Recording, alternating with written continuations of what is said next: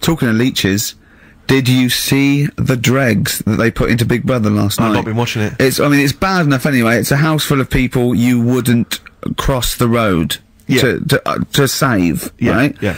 But there's they've put in 3 more to spice it up a little bit. They've put in a low esteem model. Sure. Right?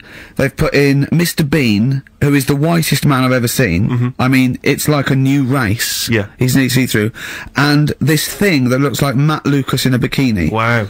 Unbelievable. The fat things on her back, I thought she was coming towards me. Really? It was unbelievable. And the first thing she said, she went in, she looked in the mirror, adjusted herself and went, "Oh, me minge!" Oh. That's the level, it's Do these people have relatives? Is there anyone in the world who knows them, claims to be a friend of theirs? Families. Do they have family there, or the family just, have they just moved away? No, their family are probably quite proud of them, because they're on the telly. Ugh. It's probably like, saw your daughter last night saying, "Oh, me minge" on the telly. Yes, she was on the telly, wasn't she? Yes, she was on the telly. What about the bit about "Oh, me minge"? She got one out immediately, went, got it out, lobbed it out.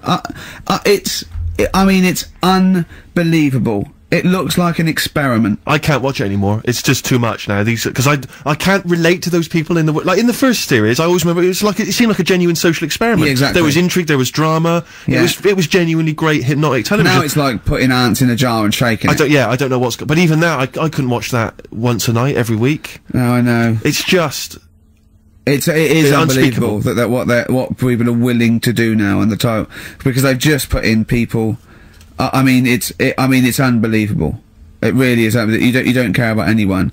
But I suppose what's good is that I think you watch it now because you want one of them to fall over and hurt themselves. Yeah, or just choke on a chicken bone. And no one else in the house knows the Heimlich maneuver. That's a good idea, isn't it? Yeah, feed him more chicken.